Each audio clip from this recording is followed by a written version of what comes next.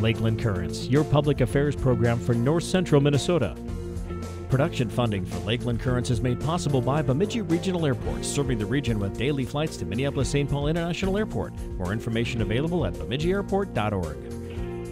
Closed captioning for Lakeland Currents is sponsored by Nisswa Tax Service, tax preparation for businesses and individuals. Online at nisswatax.com. Hello again, friends. I'm Jason Edens, your host of Lakeland Currents. Thanks for joining the conversation today, and thanks for your ongoing support of Lakeland Public TV. It's probably fair to say that we've all experienced crisis at some point in our lives. Maybe it was a financial crisis, a family crisis, a health crisis. We've all been there. For nearly 30 years, the Crisis Line and Referral Service has been providing support to those in crisis throughout our region. 24/7, 365 days a year, you can call the Crisis Line, and a supportive person will be there to help you and direct you to the resources that you may need. It's hard to overstate the value to our communities, and it is therefore my privilege to introduce the Executive Director of the Crisis Line and Referral Service, Mary Marana. Mary, welcome to the program, and thanks for making time for our conversation. Good morning. I am so very thankful to be here, and thank you for asking me. Of course. Well, for those of us who haven't heard of the Crisis Line, what is it exactly? Well, as you kind of stated, we will be celebrating 33 years of being in existence as a nonprofit on July 1st, 2022. And the Crisis Line began 33 years ago in Crow Wing County as a way to support those who were suicidal or in a mental health crisis. And from there, it did expand into the counties of Aitkin, Cass, Crow Wing, Morrison, Todd, and Wadena counties. So 24 hours a day, there are trained volunteers there to answer your call, to get you help, to whether you're in that crisis or before that crisis starts. So basically that's one part of it, and the other part we do is education, outreach, and suicide prevention trainings. Interesting. So it's not just the line itself, then you also do trainings for the community. Can you give us an example? Where have you facilitated a training recently? Recently I was in Aitkin School District, yesterday in fact. So what type of trainings do you do at the schools? Are you training them to be volunteers for the Crisis Line, or? Actually, that's a great question. Every fall, we go into the school districts and we do suicide prevention training for 7th graders.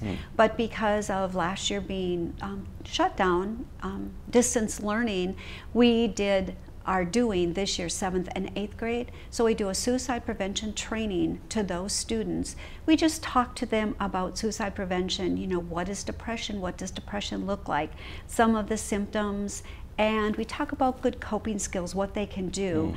And then if they need to talk to somebody that day because they might feel that they've been having these symptoms more than what's just typical, then we can talk to them that day. Or if maybe there's a friend or somebody that they care about that's in stress.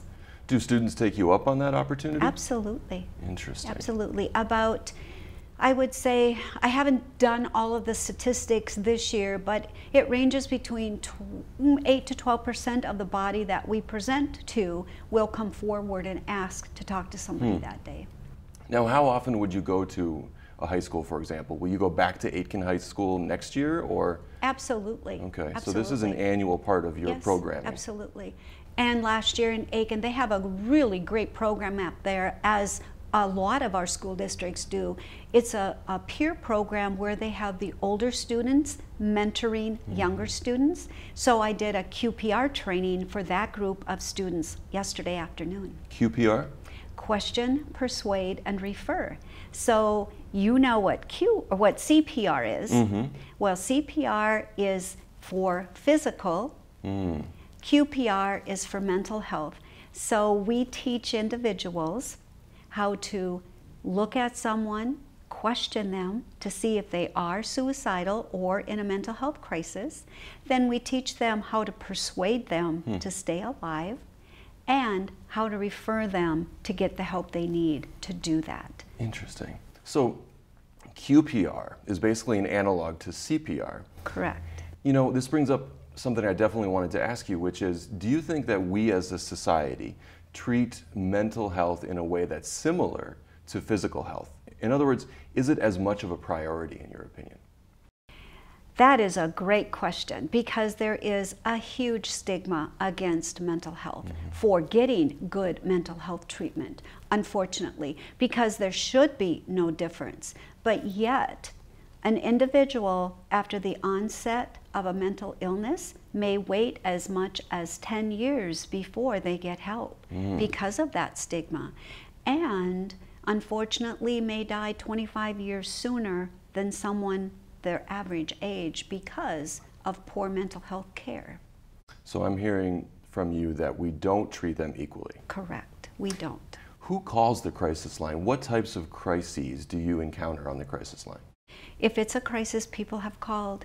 We've had people call because they need food for their family. They are being evicted. We have individuals that call and have a pointed, loaded pistol at their temple and say, give me one reason why I shouldn't pull that trigger.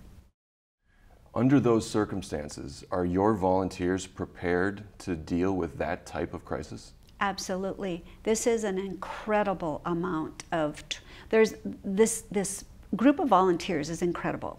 They go through extensive training. They learn how to de-escalate the situation and then provide a mental health backup person to take over. But there is that initial de-escalation piece that they learn, and they're very good at it. I have had a volunteer with us for almost 30-some years.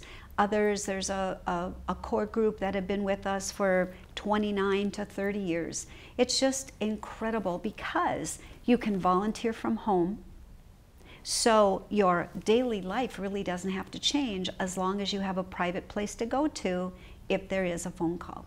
And who provides that training? Is that a training that you provide in-house at the crisis line? We do. We've done, because of course the pandemic, we did do some online training through Zoom, but mostly we do the trainings. And the place we do the trainings, and this is really cool, CTC, Consolidated Telephone, houses the crisis line in their building in Baxter.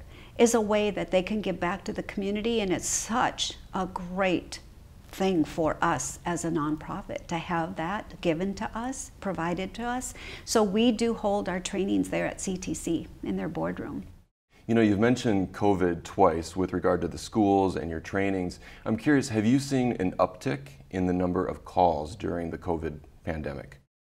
Great question. Last year during COVID, I really thought our suicide, not that I wanted this to be, but I thought our suicide calls should have gone up because we were seeing a lot of drug abuse, alcohol abuse, domestic abuse, anxiety, panic, depression, isolation, loneliness.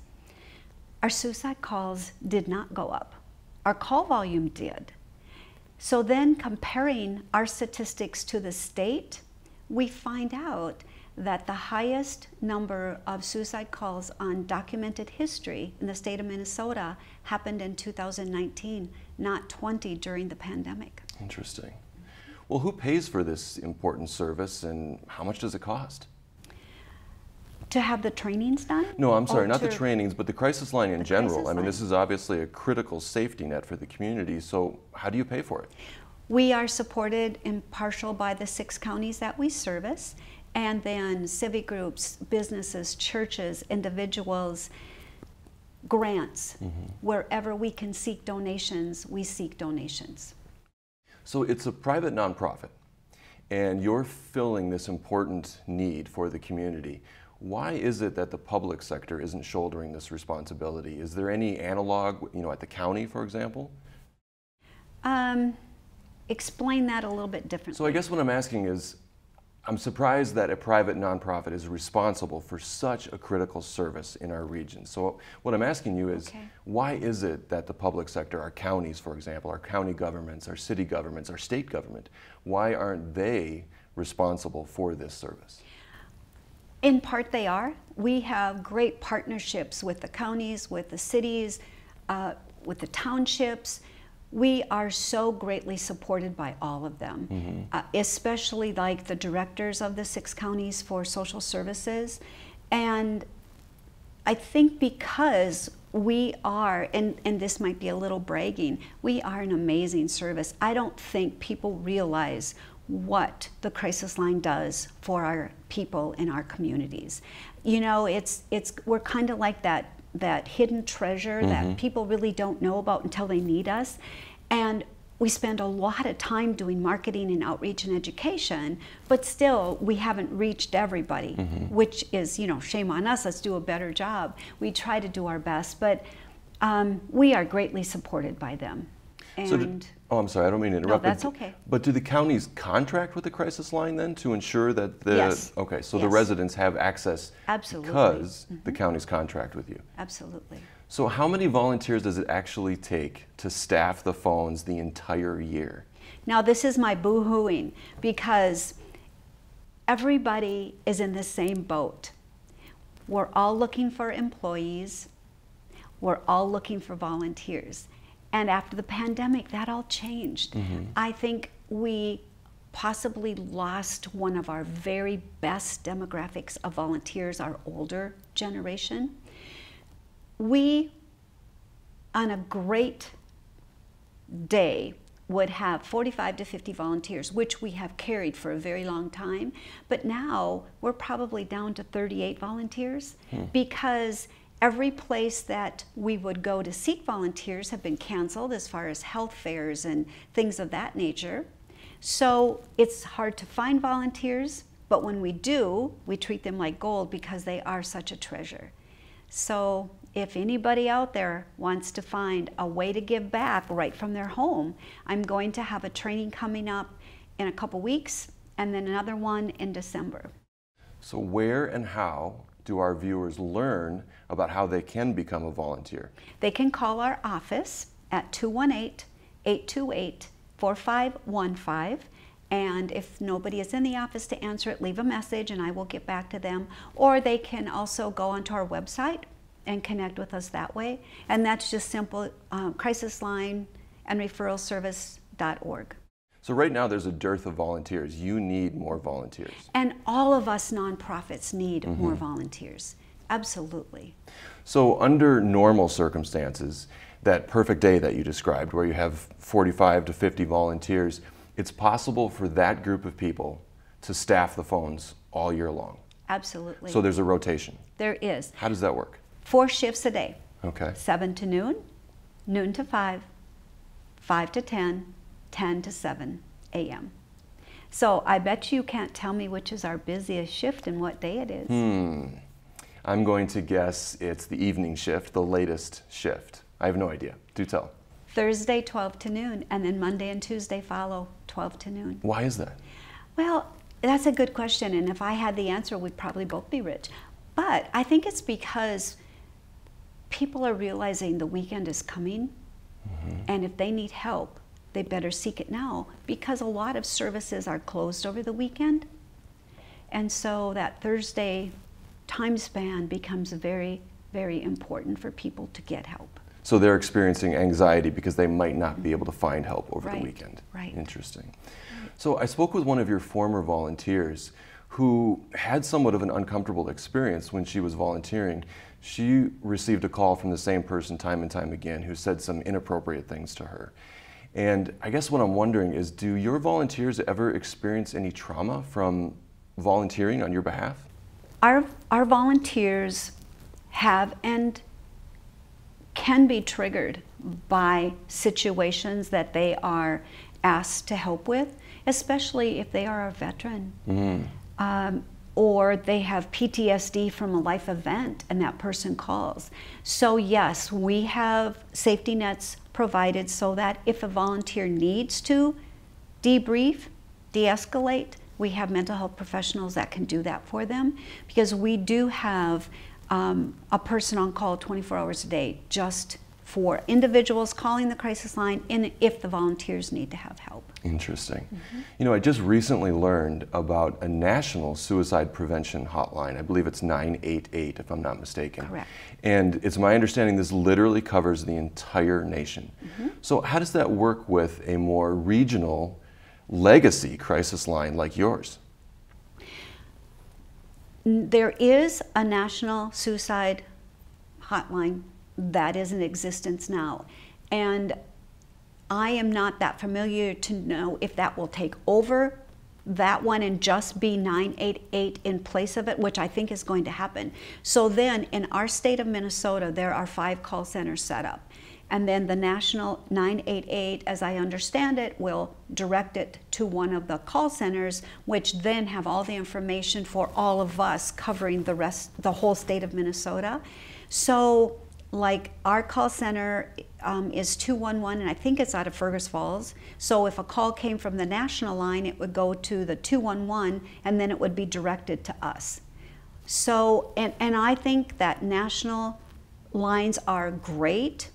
However, if you have, and some of our counties don't have the existing crisis line services that we have available in our 6 counties, see, I would prefer people to call us directly if they can, but if that information isn't readily available for them or we haven't gotten that information to them, I'm thankful that we do have our national hotlines. It's just that it's maybe a little more difficult because there's more layers for them to get to than being directed right to us.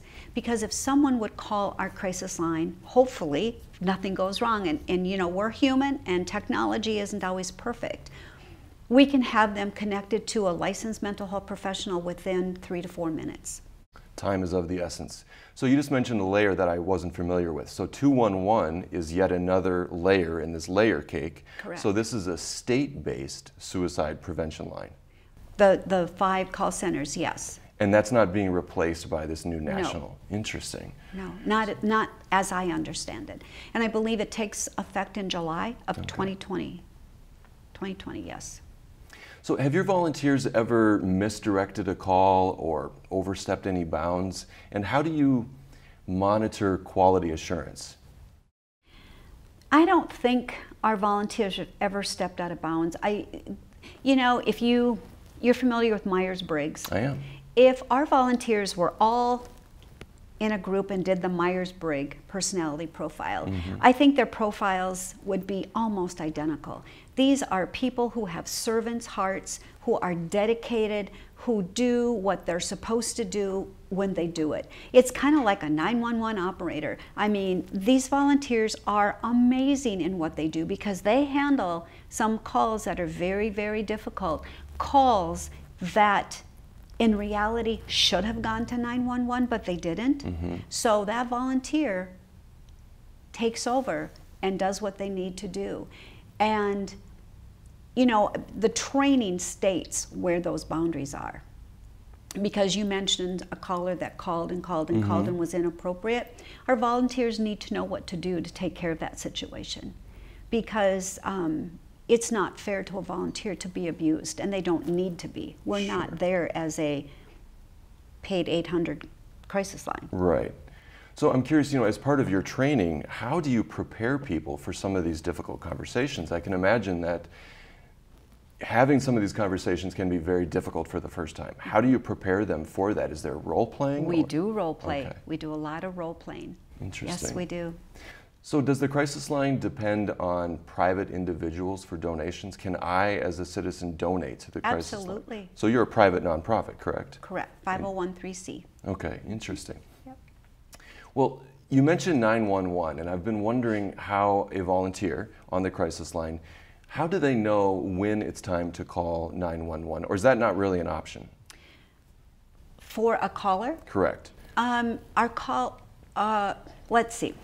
Our callers do not call out because with technology, I can't block their information. I mean, I could, but with everybody changing phones and numbers, it would be impossible. So for their safety, they don't call out. So what we do is if someone is in crisis, they are de-escalated to the point where there is a safety plan in place and that person is safe for the time it takes to get the mental health professional to call them back, because they will call with blocked and restricted numbers.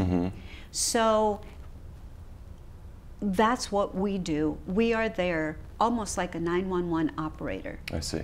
So we can give out resources, we can get them help, and we can direct them to what they need to get stabilized.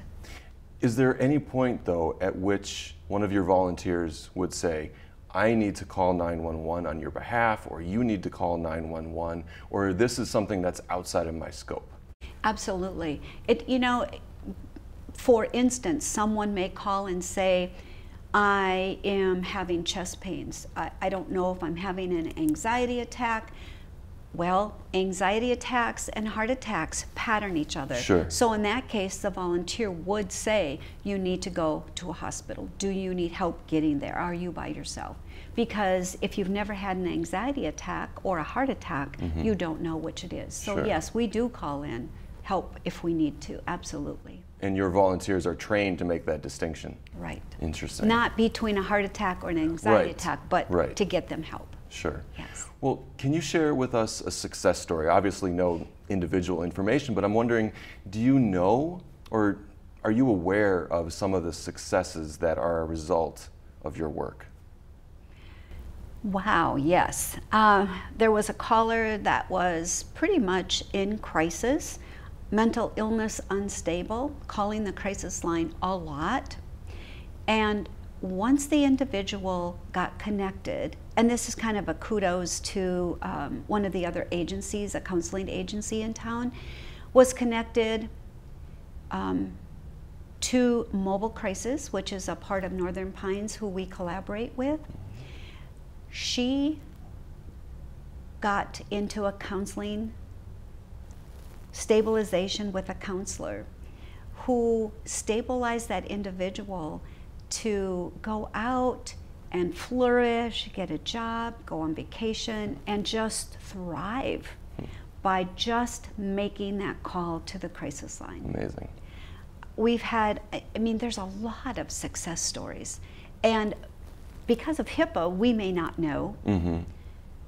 We have had police officers call the crisis line back and say, thank you for being there because we were able to save that person's life. Remarkable. So to use your own words, it's not just survive, but sometimes you actually help people thrive. Well, I want to ask you a little bit, I want to zoom out a little bit and ask you a little bit more about mental health generally. If I were to give you a magic wand and you could use it, what would you do in order to minimize the amount of people in crisis, right?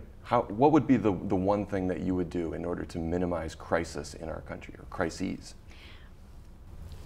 I don't know if we can minimize it at this point in time, because I think we're all dealing with acute stress from the pandemic.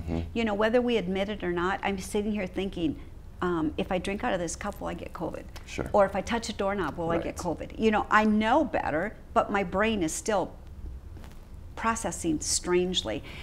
If I had a magic wand, I would first have a pot of gold appear. And our mental health system, I don't believe is broken. I think it just needs to be expanded.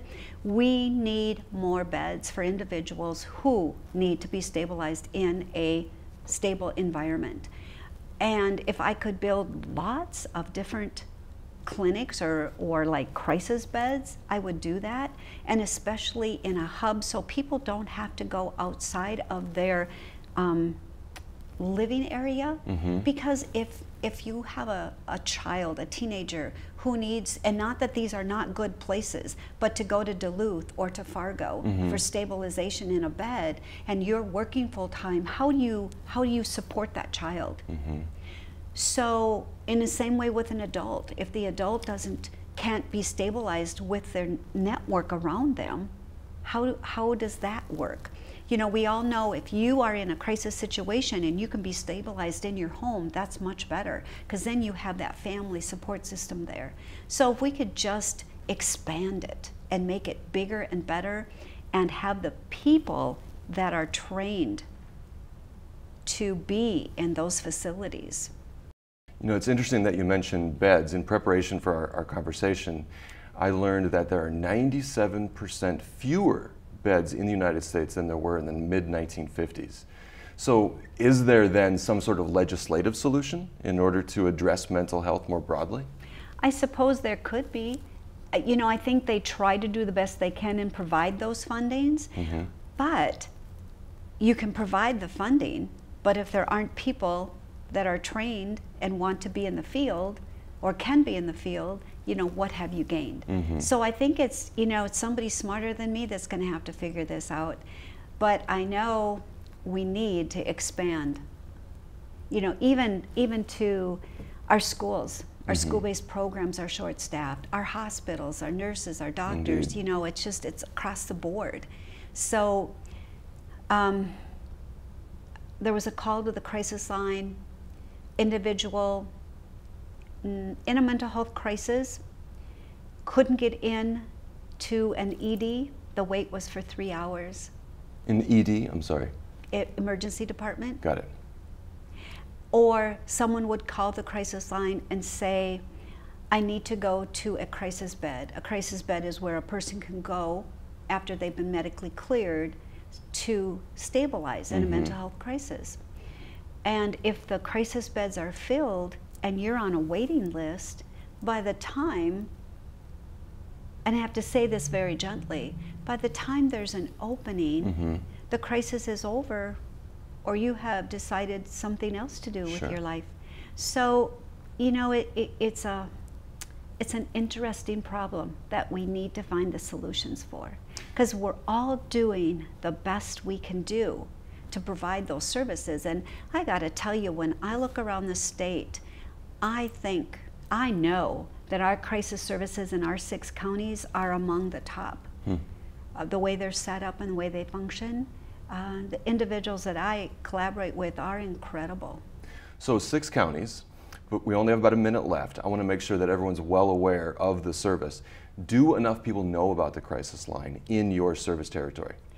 No, because people come and go, and if you've never had a crisis, how would you know about the crisis line? So that's one of the biggest things we do is outreach and education, marketing.